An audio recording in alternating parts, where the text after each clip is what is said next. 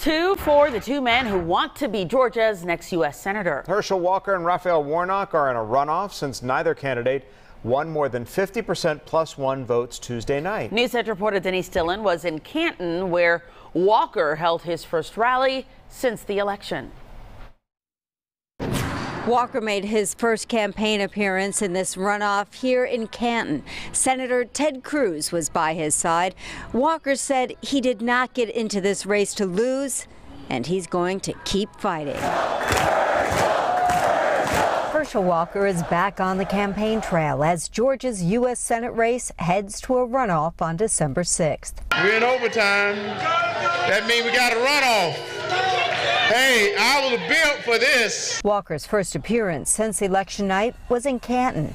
U.S. Senator Ted Cruz of Texas came to town to take the stage with him. The stakes in this race could not be higher. Walker said he's going to keep fighting because his opponent has not represented Georgians in Washington.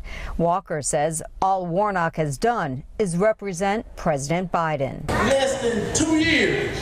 Y'all see what he's done to this country. Less than 2 years, he's done it to you, and he's going to do it again. He asked him for 6 more years.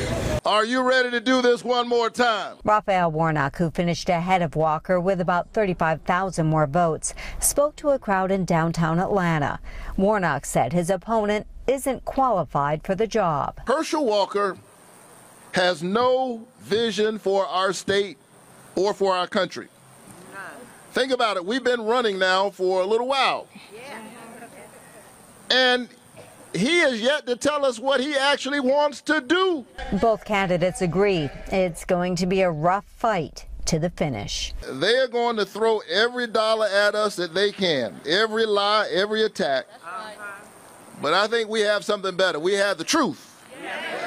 And we have hope for the future. And he's thinking he's going to win. We need to prove him wrong. Not only will this likely be an ugly campaign for the next 4 weeks, it will be an expensive one. According to Fox News, Walker has already hauled in $3 million in this campaign runoff. In Canton, Denise Dillon, Fox 5 News.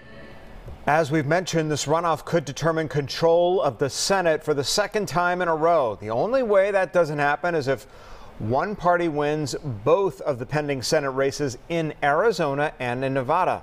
Early voting for the runoff between Walker and Warnock begins on November the 28th.